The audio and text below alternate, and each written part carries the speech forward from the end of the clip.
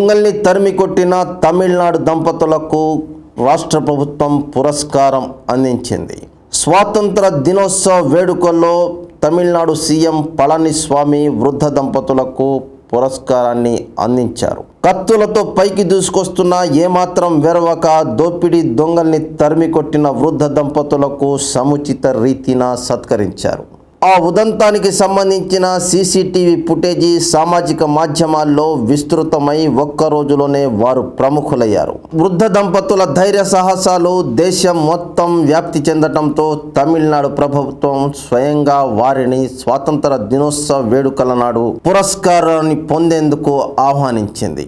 అసాధారణ ధైర్య సాహసాలు ప్రదర్శించినందుకు పురస్కారంతో పాటు 2 లక్షల నగదు, స్వర్ణ పతకం, ప్రశంసా పత్రం అందించింది. ఈ సందర్భంగా ఆ దంపతులు షణ్ముగవేలు సెంతామరి గురించి పలు ఆసక్తికర విషయాలు సోషల్ మీడియాలో చక్కర్లు కొడుతున్నాయి. 70 ఏళ్ల షణ్ముగవేలు సొంతూరు తిరునెల్వేలి జిల్లాలోని ఆలంకుళం విక్రమసింగపురంలోని ఓ మిల్లులో తండ్రి పనిచేస్తుండటంతో కుటుంబం అక్కడికి మకాం మార్చింది. కళాశాల విద్య ముగించాక షణ్ముగవేలు తన తండ్రి పనిచేసిన మిల్లులోనే ఉద్యోగానికి కుదిరాడు. పచ్చని పరిసరాల మధ్య నివసిస్తూ వ్యవసాయం చేయాలనే ఆకాంక్ష చిన్ననాటి నుండి ఆయనకు ఉండేది. కడయం సమీపంలోని కళ్యాణపురంలో 20 ఏళ్ల క్రితం 5 ఎకరాల తోటను కొనుగోలు చేశారు. ముందు భాగంలో ఇల్లు నిర్మించుకొని నివాసం ఉంటున్నాడు. ఇంటికి 2 వైపులా సుమారు 2.5 ఎకరాల్లో ఔషధ పూల మొక్కలతో ఆహ్లాదకరంగా సుందరంగా తీర్చిదిద్దారు.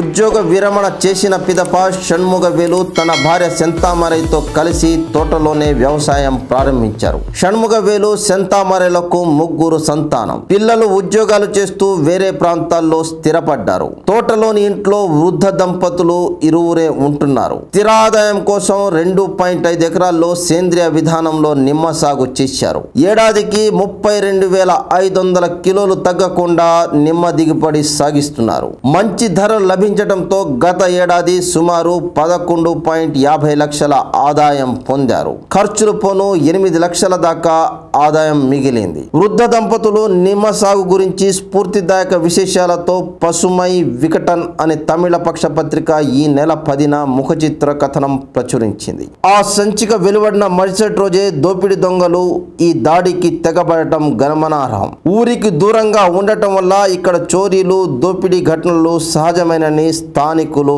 పేర్కొంటున్నారు. గతంలోనూ ఇదే తరహా దోపిడీలు 2 ప్రాంతాల్లో జరిగాయి. అప్పట్లో కూలీలతో కలిసి ఆ ఇంటి యజమానులు దొంగలను తిప్పికొట్టారు. షణ్ముగవేలు 2 ఏళ్ల క్రితం ఇంటి చుట్టూ 14 సీసీ కెమెరాలు ఏర్పాటు చేశాడు.